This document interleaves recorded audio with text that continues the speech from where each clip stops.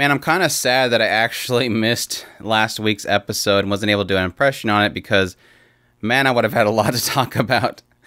But yeah, I got done with the 16th and 17th episode of So I'm a Spider, So What? And man, there's a lot to really unpack here. And it's really great because I was hearing whispers that at least the last episode was going to be a lot to do with the human side of things, but they dropped some bombs over there. So basically, to recap things, we just left off. Kumiko was evolving again. She gained a new form and a new race, and she now has immortality, which was like, okay, we have a I win button at this point, but it didn't really take long before they kind of established that, yeah, she still can technically be killed because if her soul is destroyed, possibly by the Demon Lord, she's good as gone. But yeah, she was kind of relaxing, fishing. One shot a dragon after we seen the other side kind of struggle with a dragon, or water dragon anyways. And then one of her magic's other self, mind self, pretty much told her there's somebody stronger than the Demon Lord coming right your way, or stronger than Mama, and it ended up being the Demon Lord. So we finally have separated the two at this point for now, but I'll get more into that later. But yeah, we have established that the Demon Lord did exist, before her time. But, oh yeah, they also had Kumiko meet the Administrator D again, or at least talk to her on the phone. And we established at this point that Administrator D is part of the classroom. She is one, or this, I think they're claiming that's a she, but this other person is technically was a part of the class, but didn't reincarnate themselves. They became the administrator because they were already part of this particular world that was created. So they established that one of the classmates were a part of this world before, or controlling the world anyways.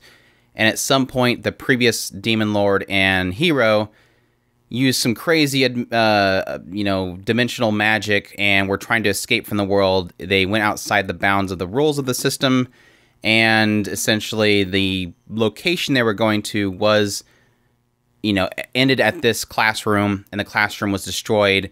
All the class members and the teacher were killed at that point, and the Administrator D took all the spirits or the souls of all these students and the teacher and reincarnated them into that world. So they kind of just swooped them up and said, okay, you're going to go over here, but again, didn't reincarnate themselves. So very interesting.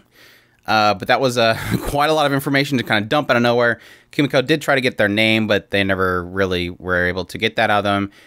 I guess right now I'd kind of lean towards Spooky, because Spooky was definitely a lot of focus in this episode. It seemed like it was more focus insinuating that Spooky was the Demon Lord.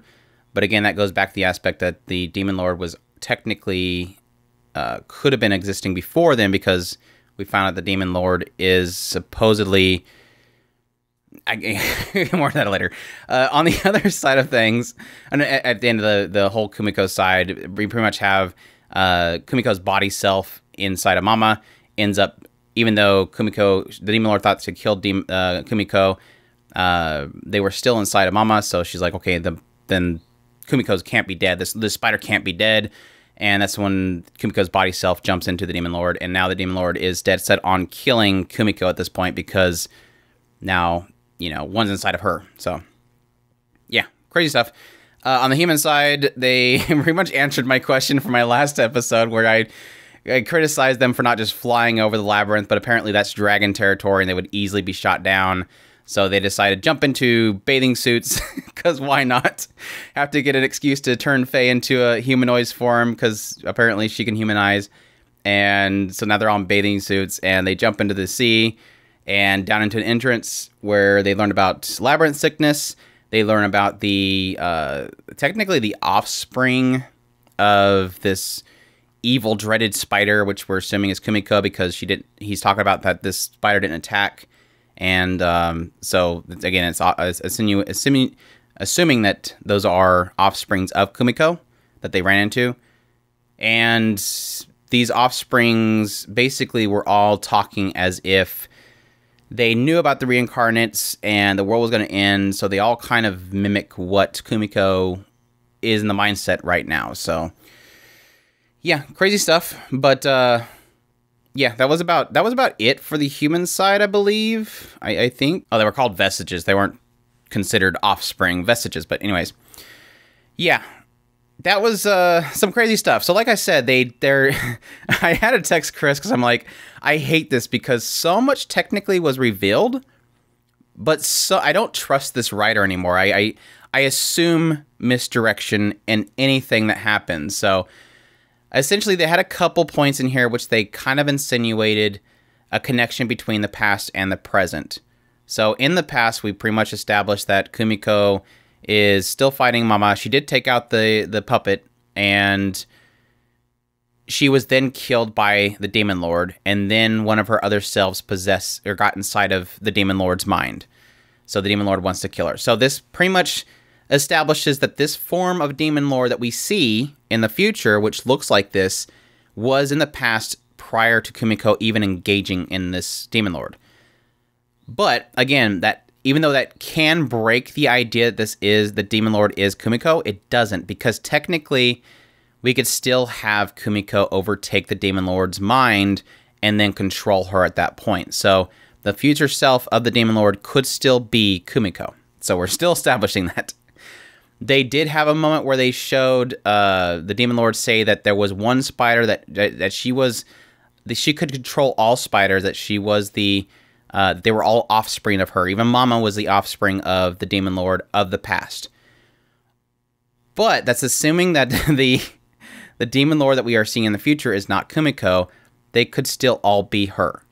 But she did say that she couldn't control one of them. One of them wasn't obedient. And then it showed the white-cladded lady. And again, this is throwing a lot of misdirection to make you assume that they're talking about this white-cladded lady being Kumiko. Kumiko would not listen to her. She somehow gained control of her. Cut shot from white-cladded lady to Kumiko. Again, it could be misdirection. It's not completely saying that the white-cladded lady is Kumiko. It could be, though. What it could also mean is that the Demon Lord is specifying that one was not obedient and pointed at the white-cladded lady. The white-cladded lady being Mama. It could be the previous Demon Lord, and that she took over her and put her inside of this body. That's where I'm more leaning towards, because again, we still have to assume that the Demon Lord, based on one comment talking about Shun, being upset that he's going to kill her, his brother, that's what the Demon Lord said. So unless the previous Demon Lord, the one that we see in the past, is a reincarnate, maybe Spooky or somebody, it doesn't make any sense. It makes more sense that the Demon Lord, again, is still Kumiko, and that the white-clad lady could be Mama or the previous Demon Lord that she couldn't take control of, even though she learned how to control other spiders, and that all these I think the big killer is still that in the future, they run into all these vestiges, and they're all seemingly Kumiko's vestiges because of the way they act. And if you have a Demon Lord later on saying that they're all, well, that's okay, that's my territory because they're all my vestiges, yeah, it could be a chain of command. I control Kumiko, and thus Kumiko controls these things, but it makes more sense to me that it's direct reference there. So, yeah. It is crazy, though, because I think the thing that I'm struggling with the most is they put so much focus on Spooky in this episode, which is the one of the classmates, they call him Spooky. So much focus on him, but that insinuates that he's a part of something very important right now. He was having this darkness dream, or the hero was, or Shun was, and he thought of Spooky. And that kind of puts it more in the idea. So, okay, let me collect my thoughts here. So my new two main theories here is, one, it still remains my previous one, which is Demon Lord is still Kumiko. Kumiko controls White-clad Lady. White-clad Lady is either Mama or the previous Demon Lord. And that kind of works all right there. My other theory is that the Demon Lord is Spooky. Spooky took control over Kumiko, and Kumiko is now the white-clad lady, and she's now being controlled by the Demon Lord, even though she doesn't want to. So, yeah, it is kind of an interesting thing, because I kind of want... I like the idea of it being Kumiko. It makes sense. It makes sense to, again, the previous comments. It makes sense to the idea that she's able to, seek out to stop this destruction, and this is what she's doing in order to do that. But I also kind of like the idea that the fight is not over yet, because the way that it's set up with the theory that Kumiko is the Demon Lord, it already seems like the fight's over. Like, she's already winning. She's already established everything. Yeah, she might run into the hero and then have to, slap down Shun, but it would leave more to be still in conflict in the future if it's not Kumiko, and that she, as maybe the white-clad lady, still has to rise up and defeat the Demon Lord that knocked her down before, or defeat Mama that knocked her down before. I guess technically at this point, we have fully 100% established that pretty darn sure it's not Mama no more. we can kind of throw out that theory now. It's either still the past Demon Lord, or it's Kumiko. I don't see Mama being, I guess, relevant enough that she would do what Kumiko won't do, or can't do, or to overtake something that has ultimate control over her. But yeah, that's kind of where I'm leaning at there. Oh, I almost forgot. Administrator D and their comment about having been a part of the class, I guess that would be my other thing that I would think that they would be showing Spooky for, was that I guess unless it's going to be somebody completely left field that we don't know about yet, I kind of think that the way they can put Spooky is going to be that he was Administrator D. That whenever everybody was killed, Administrator D as Spooky reincarnated everybody and threw him in this world.